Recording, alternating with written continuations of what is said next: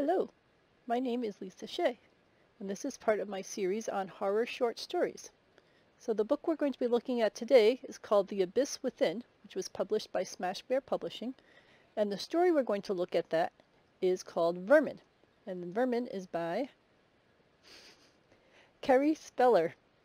And I've looked around on Amazon and on Goodreads and such, and it appears that this might be Kerri Spellar's first published story because this is the only compilation or book at all that comes up when I go looking for her, and she doesn't come up on Amazon, so this is a great first start to her writing career if that's the case.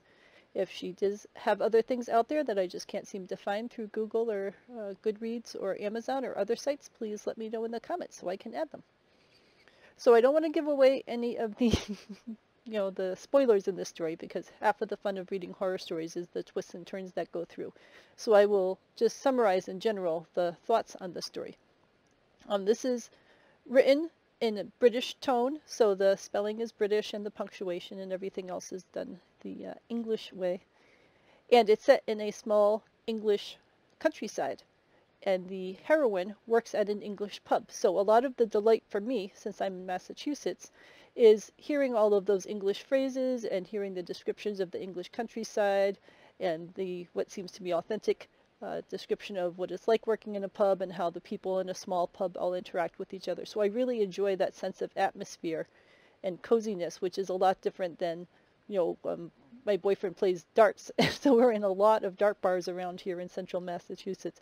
And the types of pubs, even, we have a lot of Irish people here, so we have that sort of Irish-English feel, one could say, to our pubs. But it's still very, very different than the kind of atmosphere that Kerri creates with her English pub and the local farmers and so on enjoying their drinks down in there.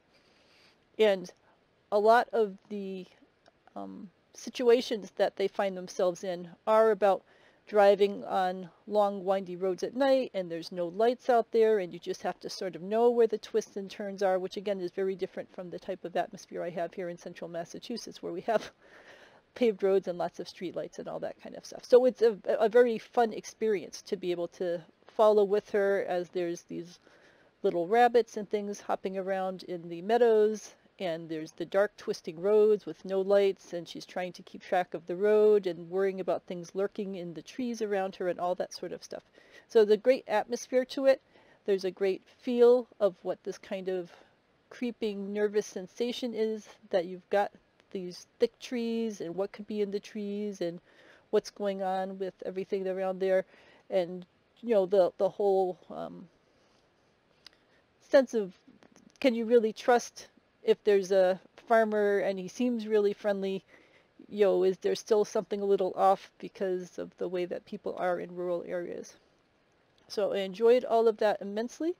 I enjoyed the different kinds of word choices that they tend to use in Britain versus in America. And I enjoyed that sense of creeping dread that you get drawn into more and more, the way the people are talking around her at the pub, the kinds of concerns she has when she's having to drive back and forth in this abandoned road and seeing strange sights out the windows while she's driving, and all of it. So it builds up over time. This is a fairly long series. Let's see when I get to the end of here.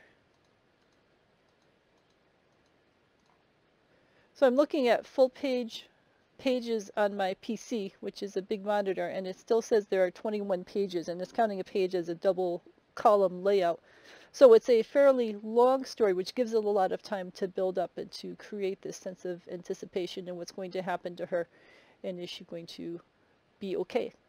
So I enjoyed the story immensely. Again, I don't want to give away the details, but it is very well done with the atmosphere and with the characters, and with trying to figure out what's going to go on and figure out what's going to end up happening to the character involved.